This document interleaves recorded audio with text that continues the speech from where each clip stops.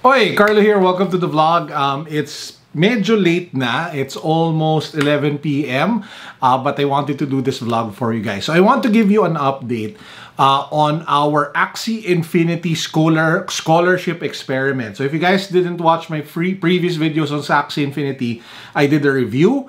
And then I did an update talking about na kumuha ko ng first ever scholar. So in today's video, I want to give you an update where I am, where I'm headed. Apart from that, we will be announcing the winner of the giveaway.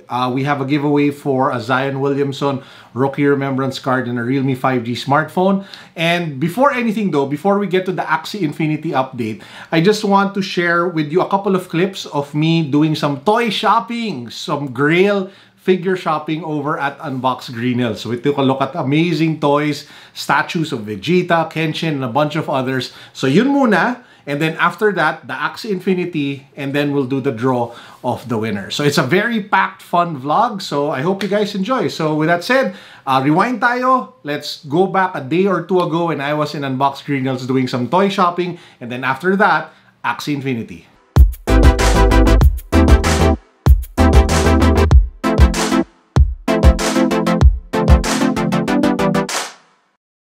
So guys, we're here at Unbox Greenhills and we are checking out. May ina-assemble dito ang Last Sleep, no? Tama ba? Yes, sir. Last Sleep na Majin Vegeta. So ang theme ng vlog natin today is Collect What You Love. So sobrang sakto, di ba?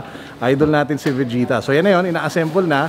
Antayin natin mabuo, tapos titingnan natin up close and personal. Ha! Hi guys! Hi Sir Carlo! Good afternoon to you all. Ayan, so we're here at Unbox Greenhills, specifically at Hobby Hive. Yun, oh. Yung nakita niyan, lahat yan sa kanila, oh, di ba? So we're gonna be focusing on anime figures. Ayan, One Piece, Dragon Ball Z, Attack on Titan, Demon Slayer, all the anime, both vintage saka yung mga bagong anime releases, figures, collectibles, merchandises, para syempre, resin statues. Yan, ang binubuo natin ngayon, di ba? So guys, abangan niyan, dito yan, sa See ya, Unbox guys. Greenhills. Ayan na. Okay, slowly but surely tayo.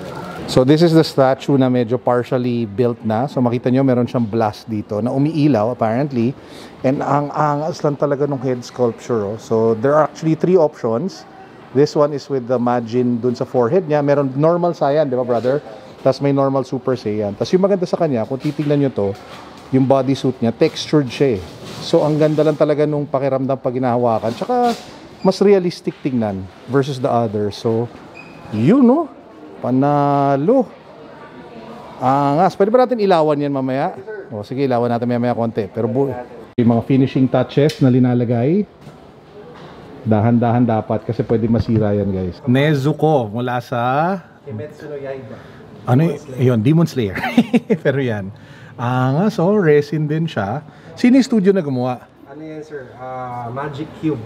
Magic. Yun yung box kung saan siya, di ba? Kung saan siya nagtatago. Grabe ngayon ko lang siya nakita ng ganyan na mode. Apparently, this is like something she transforms into sa manga.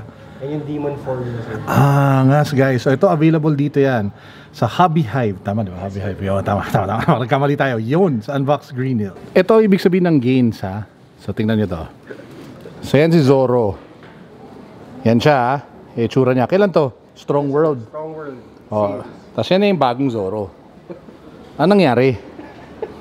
Parang nahilig siya masyado sa workout eh, no? Parang Wala siya abs yan. so, dito, naging 15 yung abs niya eh. Dito, wala pa eh.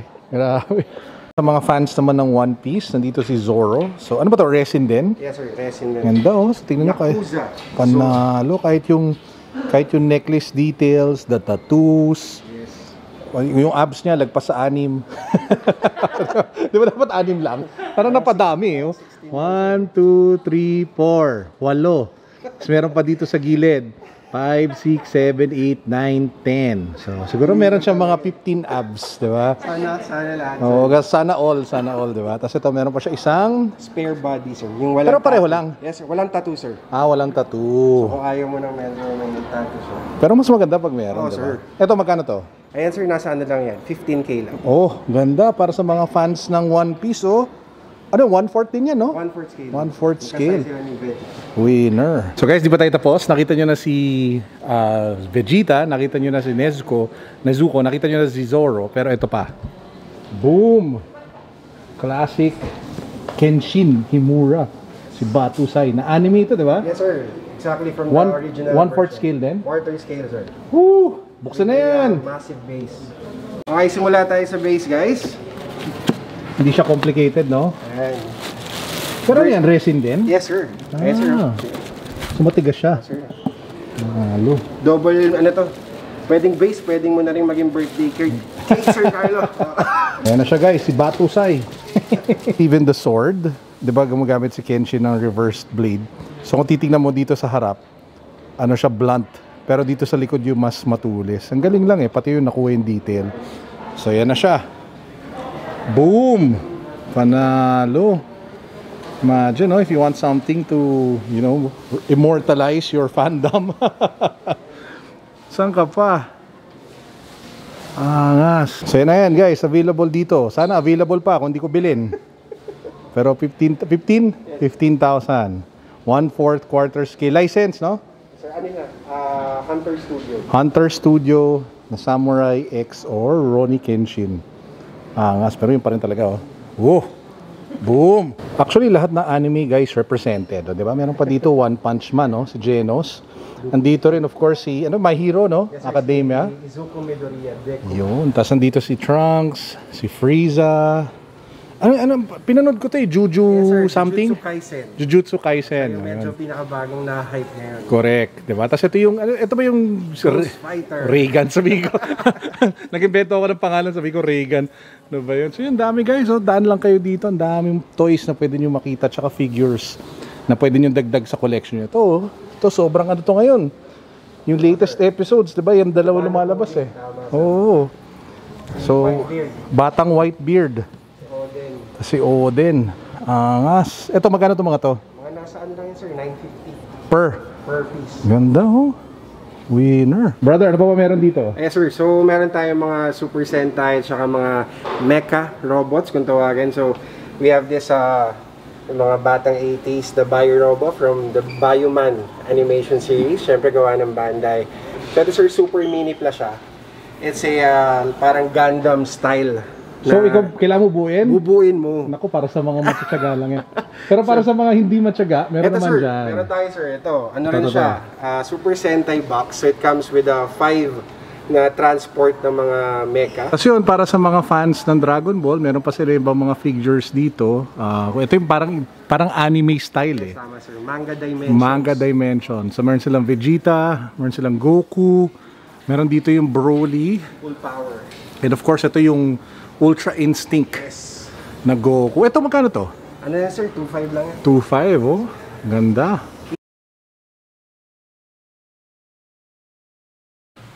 Okay, so Axie Infinity, kamusta na ba tayo? By the way, let me know which figure or which toy you guys like the most na pinakita sa Unbox Greenhills. Of course, feel free to drop by if ever you're in the area sa aming shop, second floor promenade.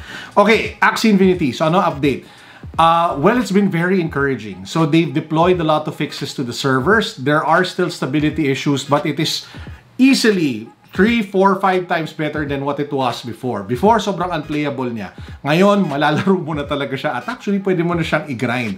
In fact, the scholar that I have, the one lone scholar that I have, is now hitting his daily quotas of around 150 to 200 SLP and very encouraging. Mukhang kakayanin niya na. And ang ganda ng feedback niya sa akin. His feedback is great. He's telling me that the servers are a little bit more reliable now, that he's feeling the fixes. He still needs to play in the wee hours of the morning for the best possible experience, or apart from that, medyo kalat throughout the day, but there is promise. Now, a few tips that he would like to let you guys know if ever you want to get into Axie Infinity, if you want to play. Better to play it on your PC than on your mobile. Apparently, he gets in faster, and he tells me that fast internet matters. So, yun lang yung kwento niya sa akin. Tsagaan lang daw talaga to be able to get your SLP targets. So, I am very encouraged. I'm very hopeful. So, the big update that I have for you guys is that we are actually thinking of getting more scholars. We are in the process. When I say we, yan yung one of the companies that I have, that I founded, is thinking of investing a significant amount to fund maybe around 3 to 5 scholars muna and see where it goes, and if it does well, then we can invest a little bit more. So, testing ulit namin yan. Now, hindi pa rin siya open to all of you, to the public. Meron ako list of people that I want to get into the program first. I'm looking at maybe around 3 to 5 people. Pero after nun, and if it goes well, we will be opening up our scholarship program to all of you. Kung sino man excited sa inyo, pwede kayo mag-apply, gagawa namin ng mechanics yan. But for now, we will be limiting it first. And we'll experiment muna kasi talagang this so new and this really uncharted, territory, and I want to take things slow. Ayokong all-in kagad. Kasi pagdating sa mga bagong bagay na ganito, it's good to have your feet in the water. It's good to have, some skin in the game, but you shouldn't overexpose yourself. At least that's my style. Lalo on something as bleeding edge, cutting edge, as yung talagang pinakabago like this one, no? So yun ang aking big update for Axie. Very encouraging, very hopeful.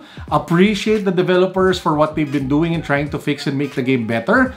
And I'm excited, super excited. My scholar is very happy, and hopefully mabawi namin yung initial investment and we reverse na the revenue share. Kasi ang agreement namin sa simula, bulk sa amin para lang mabawi. Pero after nun, majority na will go to him.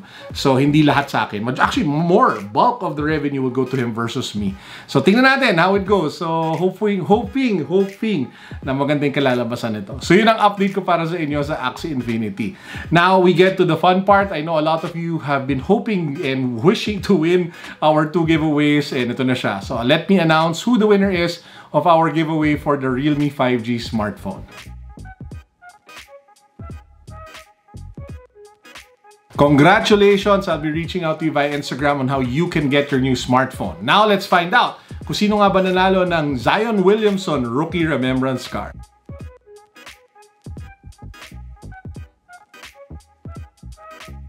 Congratulations! I'll be reaching out to you via Instagram para makuha mo ang iyong bagong NBA card. So guys, that's actually it. That's it for today's vlog. We did the toy shopping. We did a quick, discussion on where I am with Axie Infinity, and we closed it by announcing the winners of our 2 giveaways. If this video hits, let's set a low bar. Kahit 1,000 likes lang, 1,000 likes. I will announce a new giveaway. In fact, nag-ipon na yung mga pwede ko pang giveaway. So kung gusto ninyo ng giveaway, just keep on pressing the thumbs button, share this video, comment down below, subscribe. If we hit 1,000 likes, I will announce a new giveaway in the next few days. And promise, magugustuhan nyo to.